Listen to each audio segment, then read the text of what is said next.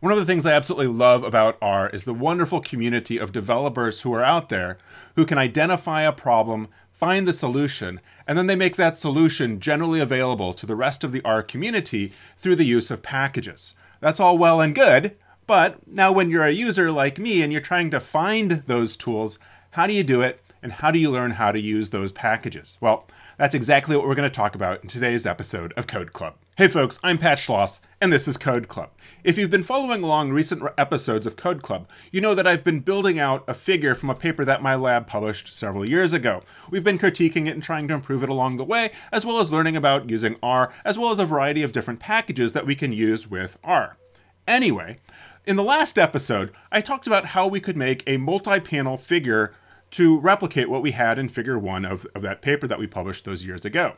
We did that using a package called cowplot. Now, there's another package out there that I've heard of called patchwork that should do the same thing. I've never used patchwork. I don't know that I've ever installed it in R. I've always used cowplot, and people in my lab have used cowplot. I think the reason we use cowplot is because, well, somebody used cowplot many years ago, and we've kind of replicated that in subsequent papers, that we look to see how did someone do it previously, and then we reuse that code over and over again. That's very much in line with the philosophy of these Code Club episodes, where we find a good idea and we just kind of build off of that and learn how to use that idea, or use that function, or use that package.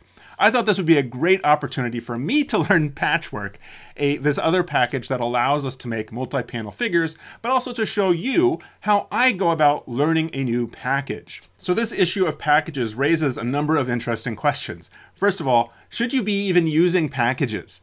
Second of all, how do you find the package that will do what you need it to do? How do you trust that the package is good and that's something that you should be using? And then finally, how do you go about using the resources within that package? Well, first of all, should you use packages? Well, I would say it depends, right? I held out for the longest time against using ggplot, dplyr, and other packages from the tidyverse. Why? I don't know. I think I held out because I knew how to do things in what's called base R. But what I realized later, after someone patiently showed me how to use packages from the tidyverse, was that the tidyverse made things so much easier than what I had been doing. It was easier, they were safer, it just performed a lot better. And so that convinced me that I should go and learn the tidyverse. Now, a few episodes ago, I showed you how you could put lines over the tops of your comparisons with stars or an NS to indicate significance. What I didn't tell you is that there's a package, or there's probably several packages, that will do exactly that for you. Now, do I want to go out and learn that package? Probably not. You know, I know how to make those lines and put those stars on there fairly easily without all the extra baggage of going out and learning that extra package. Whether or not you want to go learn that package versus using the skills you already have to do the same thing, that's your call, and ultimately depends on kind of the trade-off between how much do you have to learn versus what benefit are you going to get from learning to do that. So the second question then is, well, how do you learn about packages? How do you know what's out there? Well, I think you've really got to embed yourself in the community of people that are using R. Figure out where people are who are using R and listen to what they're saying. So go on social media, live on Twitter, if you will. Look at who are the developers who are developing R packages and see how they're using R. What packages are they using? This gets to another point, but you know, if I see that Hadley Wickham, who kind of pioneered the tidyverse, is using a certain package, or if he developed it, then I'm going to believe it's credible and something that I feel safe using. You know, around Hadley, there's RStudio. You'll find that there's a community of developers, and like I said, you'll see generally what they're doing. Another thing you can certainly do is Google, right? So if you Google your question, something like, you know, how do I create a figure with multiple panels using ggplot, you'll no doubt get tutorials or demonstrations of how to do that. So the third point of how do you trust a package, I already kind of got into that, is that you kind of know who's in the community, right? And you know who's using it. Other things you might do is to look and see, you know, how recently has it been updated? What does the documentation look like? You know, so if it's been recently updated, if it seems like they're actively working on it, That's a good thing. It can also be a bad thing, right? Because if they're constantly changing things, then that's not so great. But again, if there's great documentation, then you'll see that they're really dedicated to other people learning it versus perhaps being a package that, one or two people use, and it's really for their own personal use, and they have really no intention of anyone else using it. So those are a couple things to really look at. I would say the prestige or the notoriety of the developer.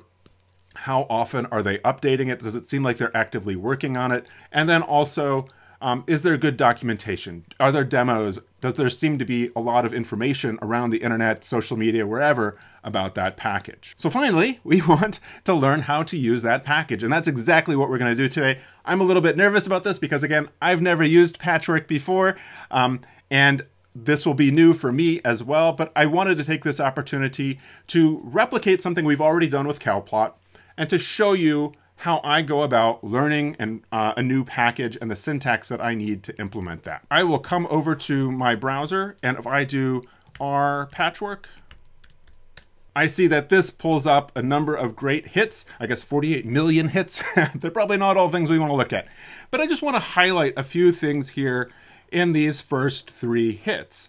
So I'll start at the bottom here. So if you see CRAN, that is like the comprehensive R archive network or something like that. But that is the official repository of all packages that are kind of approved for use with R. That means that the package has gone through some vetting to say that is a legit package that isn't super buggy, and that, again, performs well and meets some kind of minimum threshold for quality. If you're doing things in bioinformatics, there's another repository called Bioconductor that has another level of quality threshold to it. So I guess I would revise my earlier comments about how do you know whether or not to trust a package, and that if it's in CRAN, then that again increases what you should have is confidence in that package.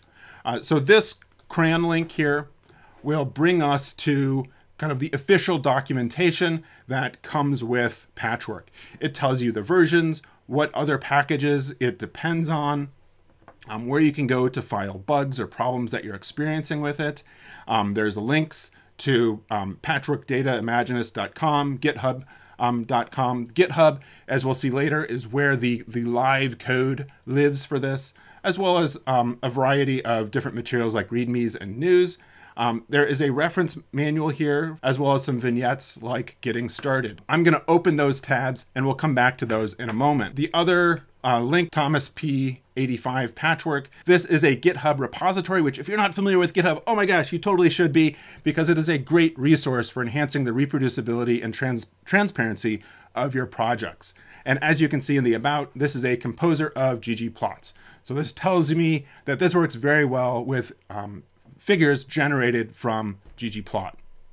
Again, this gives you a README instructions, information about how to install patchwork, how to use patchwork to make, in this case, a 2-panel figure. And the syntax that I'm noticing is that I could do P1 plus P2, and I get side-by-side figures, which is pretty slick. And similarly, I could do, there seems to be some formatting that I can do in my code to get different layouts of the plot. So this looks pretty cool. I see a variety of different guides down below in the Learn More, just going to different things that I can do to get started or assemble plots or define layouts and so forth. There's clearly a lot here with patchwork that I can do. These are all good signs that patchwork is a great package. Let me come back to my Google search. The top link, another source of documentation that again looks very much like the README. So this is kind of redundant in a way with what we've seen from both CRAN as well as GitHub. I would say that if you're more of a power user, then going into GitHub and looking at the code and the documentation associated with the code is probably more your speed. In here, there are instructions on how you can get the development version of patchwork. So they perhaps only post to CRAN every couple of months. Well, here you can get the version that was produced today. If you're more of a user, end user, and not so concerned about the coding aspect of things, then probably this site here that we see with patchwork is where you want to be. So what I do when I want to learn a new package is I'm looking for examples. I learn from examples. That's part of the reason I make these videos, is to give other people examples of how to use code to do different things, with the idea then that I can take this example and modify it for what I want to do. Generally, what they will give you in these examples is what we call a reproducible example or a minimal reproducible example. This is a very simple chunk of code to get what we want, right? If you look back at my code, I've got 157 lines to generate 4 figures. They've got 2 lines to build figures, right? So this is much simpler, allowing it to have then a heightened emphasis on what's going on here with the patchwork code. So coming over to RStudio, I'm here in my figure1.r. If you would like to get a copy of this, I strongly encourage you to do that. You can get a copy down below. In the description, there's a link to a blog post that will give you the code that I'm starting with. People that have gone about getting the code and running it in parallel with me, experimenting on their own, have told me they get so much more out of these episodes rather than just watching me perform coding or whatever. Also, if you're not sure how to get things set up, then up above here, I'll put a link to an episode where I describe how to install RStudio, how to get the tidyverse, and how to get everything set up so that you're good to go, whether you're on a Mac or on a Windows computer. And also know that I teach 3-day workshops demonstrating how to use the tidyverse and helping you kind of get a really good foundation on using functions from the tidyverse to build plots that are important for things like the fields of microbial ecology and just general science. The first thing that I need to do so I can play around with patchwork a bit is to install the package. So I'm going to come over to RStudio to the packages tab, and then in the Finder window here, I'm going to type patchwork, and nothing pops up. That tells me it's not installed. I can then click on install, and then in this middle packages dialog window, I can then type patchwork. And this then runs install packages with patchwork, and it'll go ahead and install patchwork for me. I see now that over on the right in my packages tab, I now have patchwork loaded. So to play with patchwork a bit, I'm going to go ahead and open up a new R script, and I'll go ahead and copy this code. I guess I could have just clicked on this handy dandy icon there, and then I can paste it into my untitled, and I can then go ahead and run these lines of code. And what I see is that I get side by side my MPG in my gear, my P1 and P2, which is pretty slick. If I did P1, I think I should get a 3-panel figure, right? Again, it doesn't matter what I'm plotting.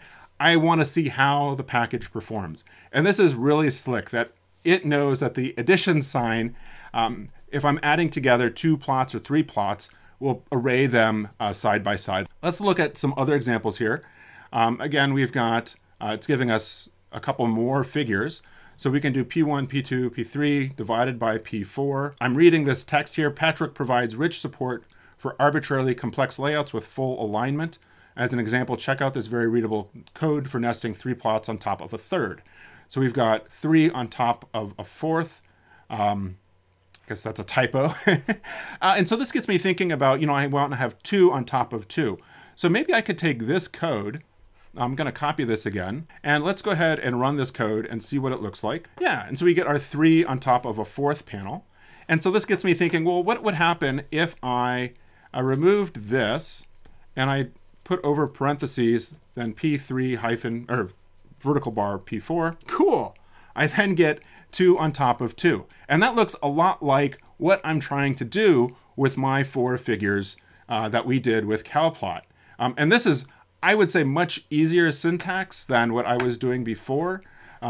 If I come back down to my plot grid, I've got these 4 plots. I've got to say the number of rows and columns. I guess by default, it knew I would put it into 2 rows and 2 columns. So some of this isn't necessary for plot grid, right? Like this is basically the same code, although I'm not getting the labels. So I'll want to come back and think about the labels. So let's go ahead and let me run what I had here from figure1.r and see what that produces. And so we've seen this figure several times already, but this gets us our A, B, C, and D. I'm like really eager to use this, and I always want to experiment with things. So instead of cowplot, I'm going to put patchwork here and make sure I've got that library loaded. And then I'll come down here and I'm going to comment out this plot grid. I'm going to copy that, and it's going to be like the vertical line, and this is in parentheses, and then there was the division sign, and then this is in parentheses, and this is with the vertical line. Now, one thing I'm wondering is, What's the difference between the vertical line and the plus sign? I'm not sure, but let's go ahead and run these and see where we get. And so that looks very similar to what we had before with cowplot, except now I don't have the 4 labels. So we'll want to come back and figure out how we get that back. Again, I think the syntax is pretty simple. I don't have to worry about, was it grid plot or plot grid? Was there an underscore or not an underscore? What's the syntax? Things like that. This is really nice. And as I said, one of the questions that came to my mind was, do I need that vertical line or could I use a plus sign? So if I do plus, I wonder what we get here. And so that looks basically the same. I don't see any difference. So again, something I'm going to hold in the back of my head is, why would I use a plus versus a vertical line? Okay, so let's go back to the documentation and see what else we can learn about patchwork. But so far, it seems really simple and really easy to implement. But there are some questions that are kind of lingering in the back of my head, like how do I put A, B, C, and D, this vertical line, the pipe character versus plus sign, and then how do I maybe change the width or height of each individual panel. So let's go ahead and I'm gonna just open up all of these links. And I would say this is excellent documentation. If you're looking for a model of what documentation should look like, this is it. As somebody, again, that really gets excited by running examples and modifying examples, this is my speed. Okay, so this is getting started. This looks like stuff we've seen before, where again, they're generating 4 figures. So as it says, the simplest use is the extension of the addition operator to add plots together. That looks nice. When adding plots together, the last added plot will be the active one and receive any additions of the new ggplot objects, such as geomes and labels and so forth, right? So as I can see, if I do P1 plus P2 and then labs, that's going to add the label to the last plot, not to the first plot. Again, it will try to keep the grid square and fill it out in row order. Okay, let's give that a shot. Copy this down, and instead of putting things in parentheses and whatnot, use addition. Yeah, it looks pretty slick. It does default to plotting things as a square. And so now we see this can be controlled, the layout, with the addition of plot underscore layout function, where we could say the number of rows and whether we want to do things by rows or by columns first. So now it moves on to stacking and packing plots. You want to place plots on top of each other or besides each other rather than filling out a grid. So it says, well, this can be accomplished by adding 1 row or 1 column layout. Patchwork also has 2 operators that does this directly. So a vertical line, like we also call that a pipe, places the plots besides each other, whereas the slash will stack them.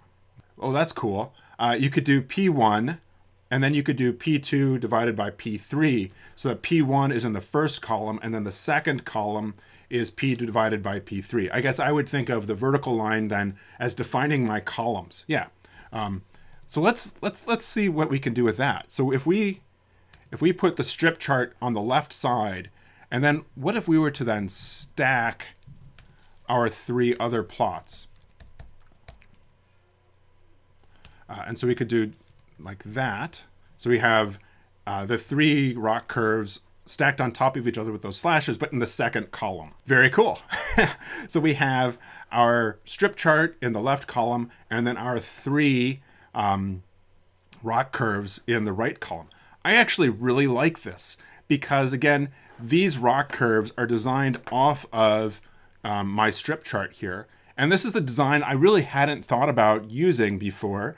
I don't know why, but anyway, that's pretty slick. And something I might want to do is perhaps control the height of this strip chart. So it's perhaps not, from bottom to top, but maybe represents maybe half of the space in that first column. Anyway, that's really cool. And I think really, really powerful. Okay, let's keep coming through here. And so we have annotation of the composition. So we can put a plot annotation for the title of the overall figure. We also have tag levels. And so the tagging can either be Arabic or Roman numerals or Latin numbers, and separate tags can be given for different nesting levels. So let's try adding a title, it's like figure 1, and then tag levels. So we can then do plot annotation. I'll do title equals, say, figure 1, and then tag levels. And let's do capital A for add. So that doesn't seem to have done anything. Something I wonder about is I noticed that this has parentheses around the plotting algebra, so to speak. Let me go ahead and try that. Ah, there we go. So it seems that we did need parentheses around the formula for the assembly, and then adding plot annotation as well. And so we see A, B, C, D. We've got figure 1 across the top. Maybe I don't want that figure 1, so if I do tag levels equals A, we get rid of that. Something I'm curious about is if I do lowercase a, yeah, then it's lowercase a, b, c, d. So I learned a lot here, right? The vertical line indicates that we're creating different columns, whereas the slash means for different rows, and that we can nest rows within a column like we have here. If I use the plus sign, then that's kind of filling out a grid. I can annotate with plot annotation, and that's really cool. So one thing that I'm still wondering about is sizing. You know, if I wanted to make my strip chart to not be the full span of the column, how would I do that? Or how would I make, you know, one column perhaps more narrow than another column? So I talked about plot assembly. I'm just going to kind of quickly look through this, see if there's anything new that I want to add. It shows that I can add other non-ggplot content, like a table or something like that, or something from like base R. I'm not worried about that, like I said, but it's good to know this is here. This is something I'll file away in my head for later. Talked about stacking and packing like we've already seen, and then kind of putting stuff together. And as we talked about earlier, when you modify a patch, it's modifying the last plot that was added.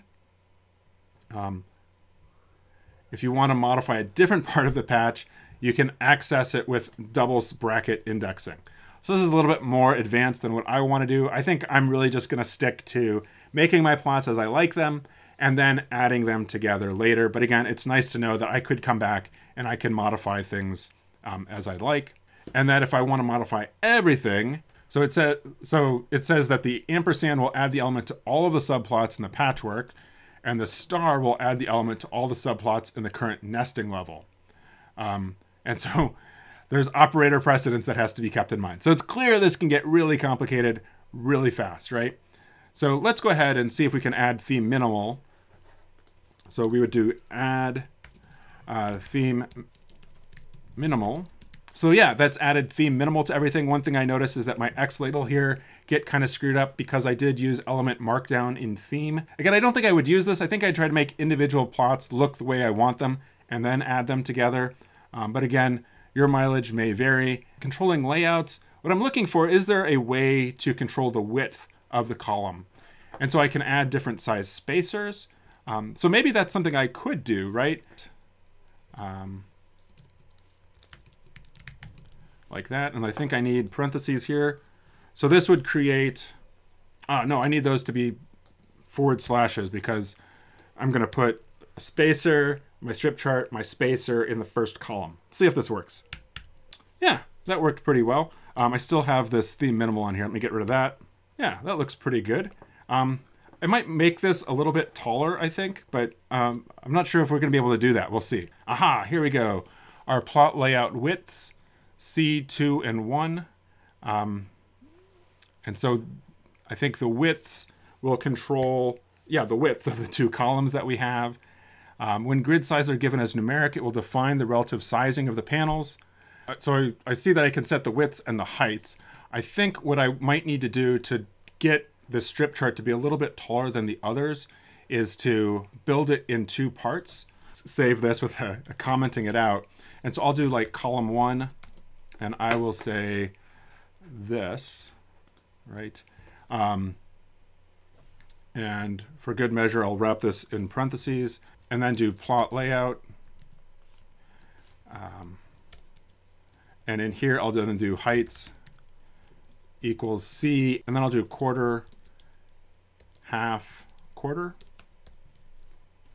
Okay. And then column 2, I'll put this stuff. Column 2, and that will be that. And then I'll do plot layout, heights equals C, and this is gonna be like 1, 1, 1, right? So they'll all be equal size.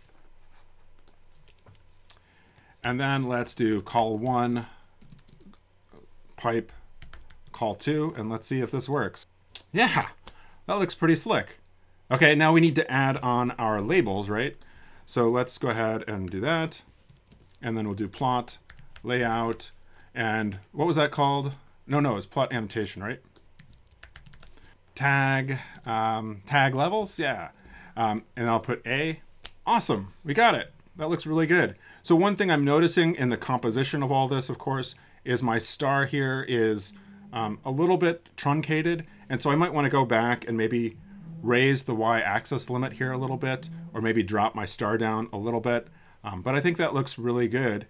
I'm also noticing that my text in my 3 rock curves is getting a little bit messed up. But again, I don't want to get into messing around with that too much today. I mainly want to just kind of highlight how we can use patchwork and learn how to use patchwork to get these different effects. One thing that kind of sticks out to me that annoys me a little bit is that I generally like to have these A, B, C, and D to be bold so they pop a little bit more. These seem to be kind of in a plain font.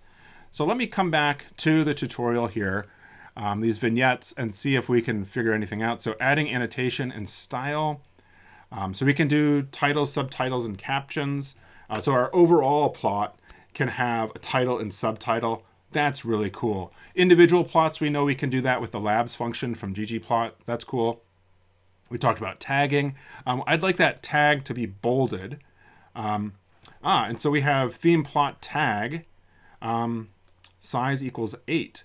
And so that changes the size to make it smaller. I bet I could also make it bigger, bolder, right? And it's showing us all these different things that we can do here to add prefixes and suffix, things I'm not super concerned about. But I would like to make that bold. So let's put these on a couple different lines. And I'll do theme plot.tag equals element text. And I'm going to add face equals bold. That didn't seem to change the font face of my tags, the A, B, C, and D. Let me look back at the vignette and see if perhaps there was something I missed. You know what? There's an ampersand, and I used a plus sign. And again, I think that ampersand applies it to all of the plots, whereas the plus maybe only applies it to the last one. Regardless, let's go ahead and try it with the ampersand. So that did it. These tags now are bolded and look really nice, and I'm pretty happy with that. So I'm really happy with how this figure turned out. I wasn't expecting to end at a place where I had the strip chart on the left side and then my 3 rock curves in a separate column. I think this looks really good and actually a lot better than the original layout. I'm really happy with it. I think everything we've done here, we could probably have also done with cowplot. Frankly, I like the syntax a lot better using patchwork than cowplot. This algebraic manipulation makes a lot of sense to me. It also works really well with kind of the mindset and framework that we used with ggplot.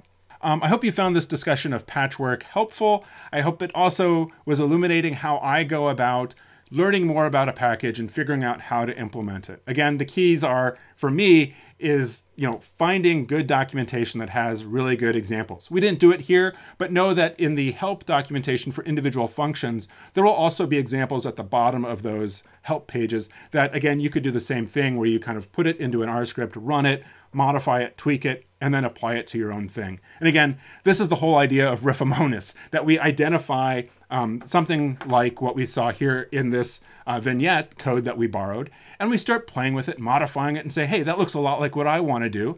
And then we do that with our own code, and we get the result that we're really excited about. Please be sure to share this with your friends and tell them about Code Club. I'd love it if you left a comment below telling me which you prefer, cowplot or patchwork. Give them both a shot and see what you think. As always, I appreciate your feedback. Give me a thumbs up if you don't mind. Be sure you're subscribed. And of course, we'll see you next time for another episode of Code Club.